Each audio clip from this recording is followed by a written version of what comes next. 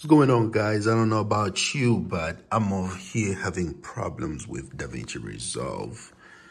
I haven't really taken so much read about it to see what's going on, but every time I'm editing a video, this is Davinci Resolve 17.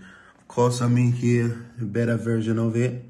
So every time I get into the color section, in fact, I'm just going to go ahead and stop this. Yeah, I'm working on this interview that I shot. But every time I go into the color section, for some reason, it just stops. Like it just crashes, not responding. And I don't have any other programs running. Literally, my PC is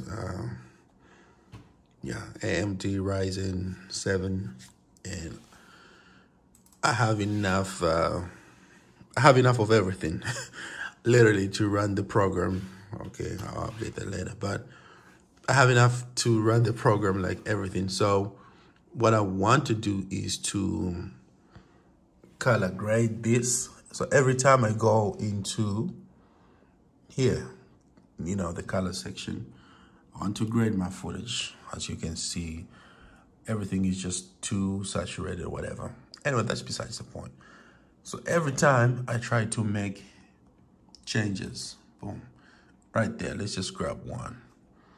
Let's just say I want to turn down the rays here.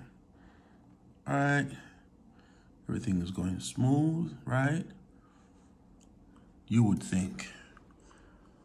And let's see. Just turn down the,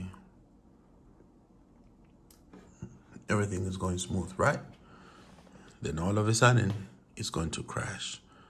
Let's just say maybe I want to turn down the brightness here a little bit. And then voila, just like that, the mouse disappears.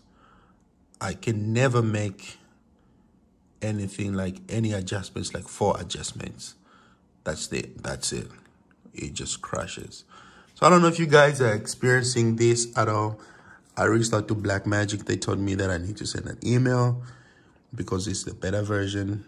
So they can't really assist me over the phone. I have no idea what's going on and what I need to do to fix this. But if somebody else is experiencing a similar issue, you guys maybe might be able to help me out. But for now, I'll go back to finding out what's going on. Hopefully I can provide some answers if somebody else is experiencing a similar issue and figure out how to solve this thing. So thank you guys for watching, and leave your comments in the comment section below.